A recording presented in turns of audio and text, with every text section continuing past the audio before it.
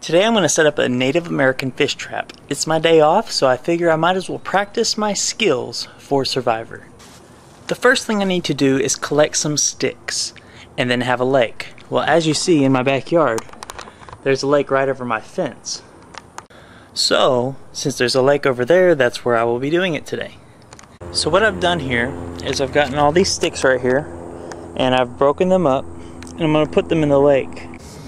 You start with the little ones at the top, you just kind of push them into the sand there, and you continue from there. So as you can see, I've set up half of the fish trap so far. Doesn't look like much, but wait till the other half goes. I'll show you all how it works. Okay, so I've now set up the fish trap, and as you can see, we'll turn over here and look at it. I've constructed it with sticks that go around. Notice here in the center, that's where the fish swims in, and the sticks go around this way. I've put mud and rock on this side so the fish can't get out. Now if you look right in here, oh, it's actually right there, that's the bait for the fish. You see, it's right there. It's a little piece of hot dog.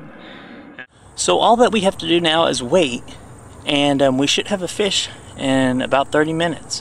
So I'll come back out here and see what we caught. Well, it looks like I caught a turtle in my fish trap. It's trying to get out there.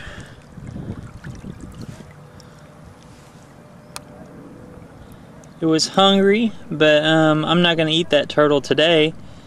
But I guarantee you on Survivor that turtle would be a good dinner for the tribe.